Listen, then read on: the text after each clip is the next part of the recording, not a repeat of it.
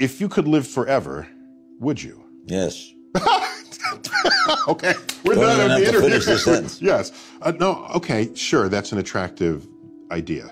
But the way I look at it is the knowledge that I'm going to die that creates the focus that I bring to being alive.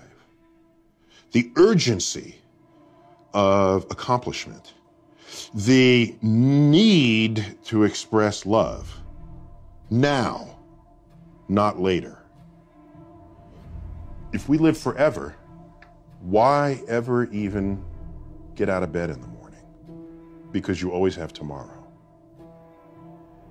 That's not the kind of life I want to lead. But why, don't you fear not being around? I fear living a life where I could have accomplished something and didn't. That's what I fear. I don't fear death. You don't fear the unknown? I love the unknown. I love the, you know what I want on my tombstone?